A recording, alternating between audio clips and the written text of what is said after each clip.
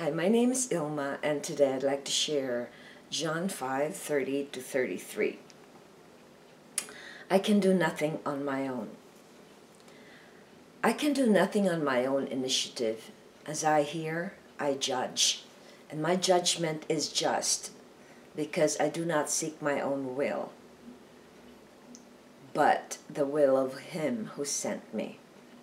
If I alone testify about myself, my testimony is not true. There is another who testifies of me, and I know that the testimony which he gives about me is true. You have sent to John, and he has testified to the truth. But the testimony which I receive is not from man, but I say these things so that you may be saved. He was the lamp that was burning and was shining, and you were willing to rejoice for a while in his light. John 5:30-33. Jesus reveals his true nature in these following verses. He is God, and yet in his reply to the Jews, it manifests his obedience and great dependence on his own Father. He declares his reliance on his heavenly Father. He doesn't operate on his own. He doesn't follow his own will, though he can easily do that since he has equality with God the Father. His Father completes him. In verse 32, he mentions that God himself testifies to him, and that is the truth. He got divine testimony, and yet it was so difficult for the Jewish leaders to accept what he was revealing to them. How often do we rely on God? Do we consult the Lord for little and big things that we do? Do we care to find out His will by reading the Word and obeying and following God's commands?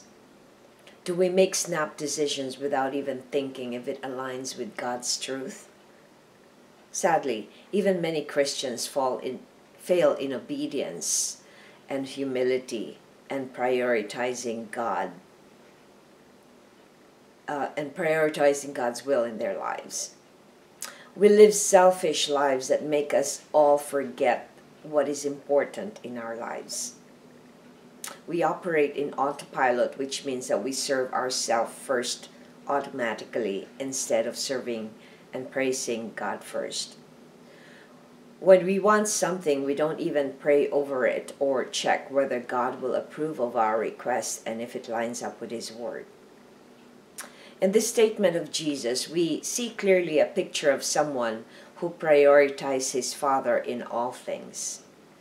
He abides in Him. That's why God abides in the Son. They are inseparable, intertwined, and one.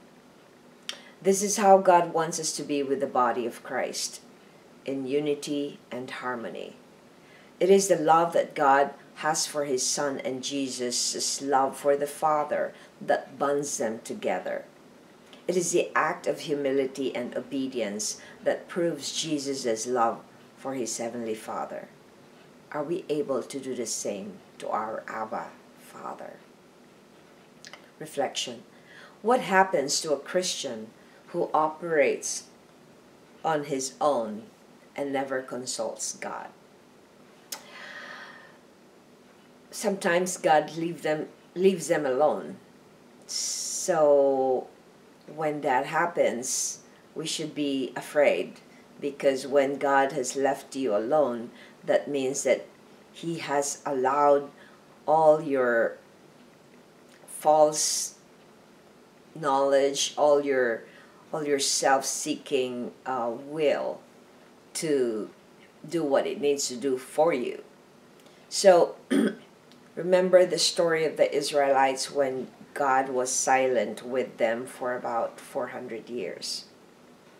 Because God has been very patient with them for many, many years, and yet He delivers them, He gives them everything they need, and yet they complain, and yet they do not praise Him, they do not honor Him, they do not rely on Him, they do their own thing. So God has left them for all their idol worship. God has left them for all the things that they were doing for themselves. So, shouldn't we be scared if God is quiet with us? Because in His Word it says that He disciplines those He loves. So if He has stopped disciplining us, that means that we might have done something to lose our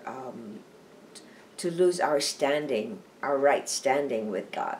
So it's important that we always acknowledge God, that we are always abiding in Him, and that we are always seeking Him, seeking His Word, and following it.